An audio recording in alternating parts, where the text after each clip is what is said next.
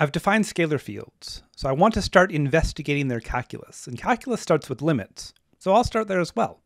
In this video, I'll go through the limits of scalar fields and how to calculate them. I'll be doing this fairly briefly. These limits are useful and valuable, but most of the focus of the course will move quickly on from limits to other tools.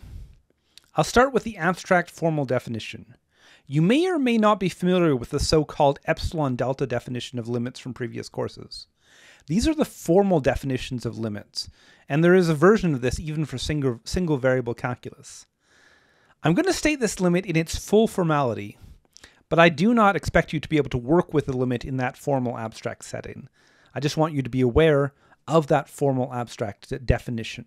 In any case, the first new thing about a scalar field limit is the fact that the approach is now in Rn, the domain of the scalar field. It's not just a limit as a approaches x, but a limit as a vector, x1 to xn, approaches a point, a1 to an in Rn. Then the output, which is a scalar, does approach a particular scalar value L. The limit of the function approaching the point a1 to an is equal to L means that for all epsilon greater than 0, there exists a delta greater than 0, such that when the input is close to the special point within some tolerance delta, the output is also very close to the special value L within some small tolerance epsilon.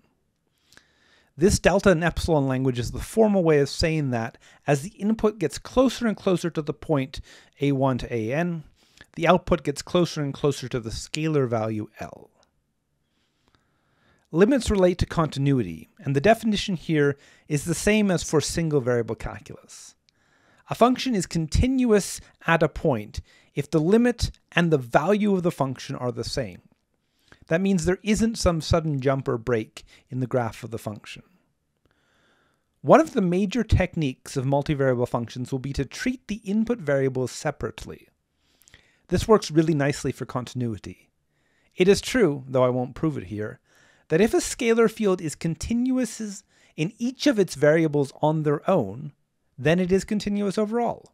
So, to check continuity of some f of xy, I could check that it was continuous just as a function of x, and likewise just as a function of y, and if both were true, it would be continuous all around. Finally, the fact that I use more frequently for continuous functions in single variable calculus. Elementary functions, the standard functions we use, polynomials, roots, exponentials, trig. Elementary functions are continuous on their domains, and this doesn't have to be verified. This can be just taken as a fact to use. Now let me do some limit calculations.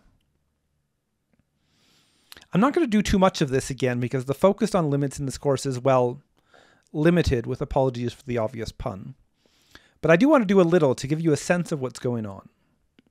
In this example, I show that the various algebraic manipulations will still help with calculating limits, even though the expressions now involve multiple variables. Likewise, the classification of limits into asymptotic types is still very useful. This limit is the limit in R2 as I approach the origin. Note that this includes all directions of approach to the origin. One of the new challenges of limits of scalar fields is that it isn't just limits from the left and the right now, but from infinitely many different directions of approach in the plane. This is a limit of type 0 over 0, since both the numerator and denominator approach 0. I would like to simplify this with algebra. The numerator is a difference of squares, so I can factor. Then, after factoring, I can cancel off the x minus y term. After doing so, what's left is a continuous function, so I can just evaluate and conclude that this limit is 0. Here's a more complicated example, but one that uses a technique that I taught in single variable calculus, multiplication by a conjugate. This is a limit of type 0 over 0, since if you evaluate both the numerator and denominator at the point you're approaching, you would get 0. I have the difference of square roots in the denominator, so I multiply by the conjugate, the same expression, but with addition instead of subtraction, and I multiply both numerator and denominator by the same expression to keep equality. Then I distribute the denominator and cancel out the square roots. At the same time, I factor y out of the numerator. Doing this leads to the same term in the numerator and denominator, which I can cancel off. And that leaves me with a continuous function, which I can evaluate to conclude that the limit is 4. The point of these two examples is to show that, even though there are both x's and y's, many of the same algebraic techniques that we use for single variable limits still hold.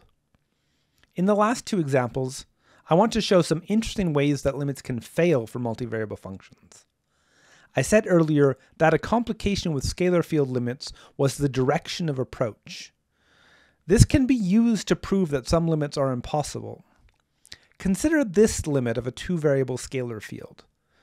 I can approach the origin along any straight line, and a straight line through the origin is the equation y equals mx. If I approach on a fixed line, well then I can replace y with mx in the expression, and that turns this into a single variable limit. With that replacement, I can do some algebra here, multiplying out, factoring out the x squared and cancelling off, and I get this expression for the limit. M is the slope of the line of approach. If m equals 1, then this evaluates to 2. But if m equals 2, then this evaluates to 9/5. This means that the limit depends on the line of approach. And since there are different values for the limit depending on how you approach it, it is impossible for this limit to exist. Here is a similar example, but one where I choose a different path of approach. Instead of approaching along straight lines, I can approach on any path of the origin. Here, I approach on quadratic paths, where x equals my squared for various m giving wide or narrow parabolic paths. Along a fixed path, I can again make a replacement and evaluate the single variable limit.